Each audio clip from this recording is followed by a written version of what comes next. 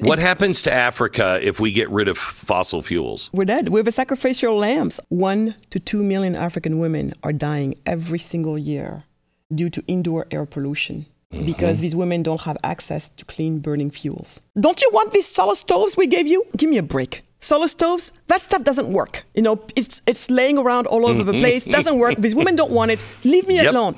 So then they're telling them, well, too bad then, because that's the only other thing you're allowed. And then women are like, oh, fine. So I'm going to go back to burning my lungs, literally frying my lungs. In America, 125, 30 years ago, the #1 killer of women was not childbirth. It was fire because you were cooking indoors. That's right. Nobody's willing to really look at these things. That's right. Instead, they're pushing this narrative, Black Lives Matter. I don't think they do to those people.